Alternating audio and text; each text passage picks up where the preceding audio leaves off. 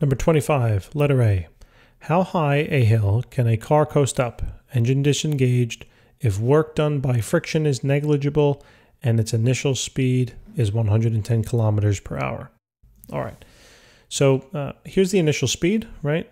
Going to be 110, as I said, kilometers per hour. I already noticed I probably want to convert this into meters per second, right? So let's just get that. Let's just get that done. So 110 kilometers per hour, kilometers on the bottom, meters on the top, 1,000 meters, 1 kilometer. Goodbye, kilometers. Hours on the top, seconds on the bottom, 3,600 seconds in 1 hour. Hours go bye-bye.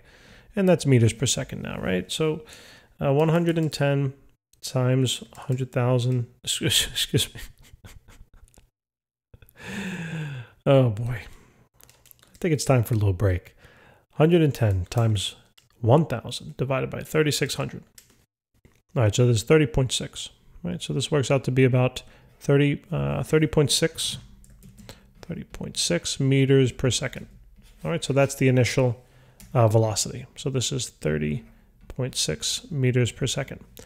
And then it says that it's going to, we want to know the final height, right? So essentially, the car is going to go up some particular height here. We want to find out how much that is.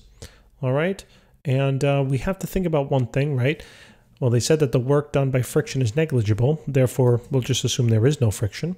And that being the case, we know then that all of the kinetic energy initially will be converted to purely potential energy finally.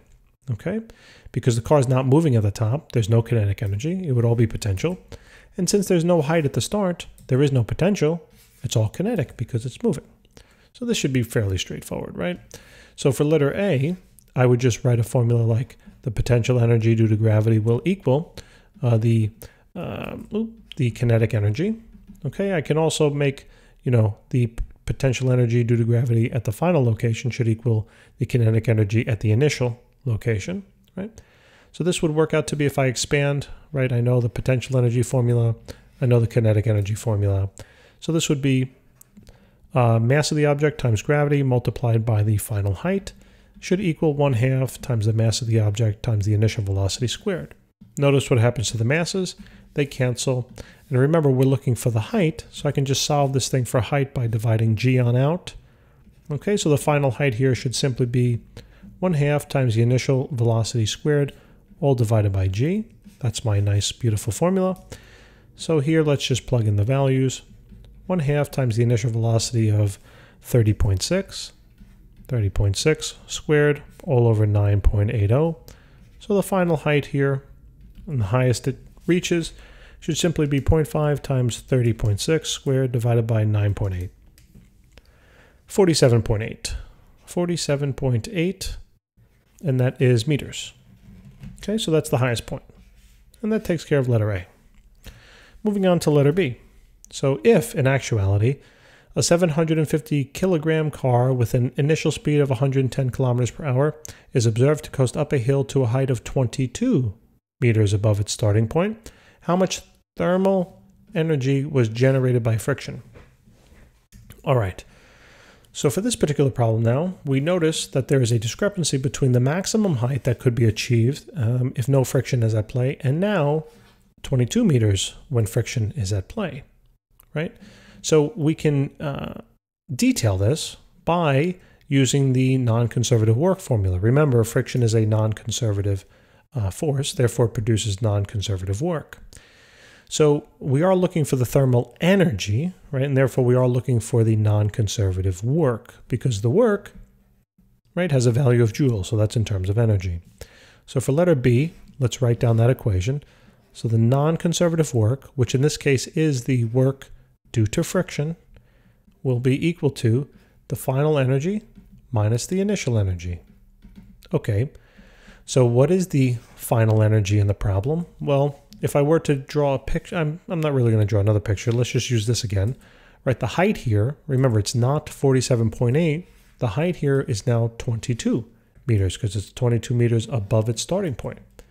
So at the final location here, right, it's not moving anymore. That's the highest point it reaches. There is no kinetic energy.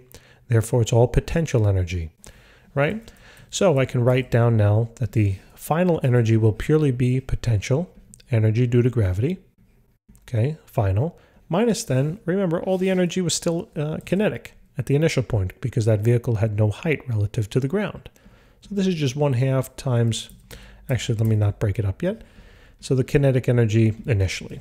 Now let's break it all up, right? So the work due to friction, right, should simply be mgh, okay, final, right, minus 1/2 mvi squared. I'm just plugging in these again, right, like I did over here. So now let's plug in the values. So the work due to friction, right, will equal the mass. What was the mass? 750. Okay, times gravity, 9.80. Times the final height. They said it reached 22 meters above the ground. Minus then 1/2 times 750 times then the initial velocity, which was 30.6, and that's squared. So let's simply calculate it. So 750 times 9.8 times 22 minus 0.5 times 750 times 30.6, and that will be squared. Okay, and the work due to friction is going to be negative 1.89. It looks about right. 1.89 times 10 raised to the, what is that? 5. Times 10 raised to the 5, and that's in terms of joules. Okay, should make sense because the work due to friction is removing energy from the system. All right, so that takes care of that one. And now let's take a look at letter C. What is the average force of friction if the hill has a slope 2.5 degrees above the horizontal? All right, so let's go back to the picture here. I'm going to go back to my picture. So I do know this angle in here, right? It's not 2.5 degrees. Okay, well, it's not a temperature. I put degrees Celsius. Mixing up now, well, not mixing. I'm thinking about chemistry. I was just doing chemistry earlier. So in any case, now let's actually, just going to erase this height value. What I'm going to do is I'm actually going to plug in the value, all right, for this part. It was 22.0 meters, okay? And the reason why I'm doing this is because I'm probably going to have to find this distance that the car actually travels to its highest point. I'm probably going to have to find that. But before I do, let me just figure out a formula to make sure I do need that. All right, so again, they want me to find the average force of friction, and we just found the work due to friction. So I'm thinking to myself, do I know a relationship, right? Excuse me, a mathematical relationship between the work of friction and the force of friction, and it would be shown by that equation that I just boxed in, right? So the work of friction is equal to the force due to friction multiplied by the distance the object traveled, and then multiplied by the cosine of the angle between the force of friction vector and the displacement vector. Okay, so now we know this. Well, actually, we have to solve for the force of friction, right? So let's just divide everything. Let's just divide d cosine theta on over to the other side. Cosine theta. Okay, so now I'm just left with the force of friction. Let me leave myself a little more room. The force of friction, all right, should equal then the work due to friction divided by d times cosine of the angle between the force of friction and the distance. Okay, so do I know the work due to friction? I do, we just found it. So that's done. Do I know the distance it traveled? Remember, think about the distance that the frictional force is acting on. This is the vertical displacement of the car, but the car is actually traveling on this slope, right? So this is the d that we want to find. So how do we find that distance, or how do we find that displacement? Well, you have a triangle, right? You know this length, you know this angle, and that's the hypotenuse, and this side is the opposite, so it sounds like sine, right? So let's do a little trig on the upper right-hand corner. So the sine of 2.5 should equal the opposite side, 22, right, all over d. All right, so solving here for d, we'll just do this quickly, would be 22 over sine of 2.5.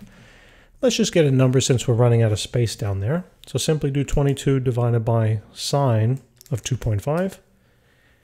And we get a value of 504. So 504, and that's going to be in terms of meters. Okay, so guess what? We found the distance. Okay, so we know the work, we know the distance, and now how about the angle? Remember, this angle represents the angle between the force of friction vector and the distance vector.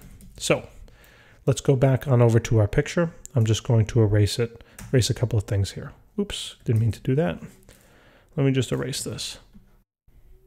Okay, so now the direction of the distance, or I should just say the displacement, right, that this car will be traveling will be in this direction. Correct? It's basically up the slope and to the right. Where does friction point? Friction always opposes the motion, correct? So therefore the friction will point in the exact opposite direction. Okay, and if I line them up tail to tail, what is the angle between these two vectors? Well, basically looks like 180 degrees, right? So that is the value of theta in this formula. It has nothing to do with this angle. Nothing. All right? So now we got enough to calculate. So the force of friction, right, should equal now. What do we got here? So we have the work, right, friction. Hold on one second, guys. I'm just looking at the... Okay, so this was negative 1.89 times 10, times 10 to the 5, right? Divided by then the distance we just calculated to be 504, then multiplied by the cosine of 180. Okay, so what do we get?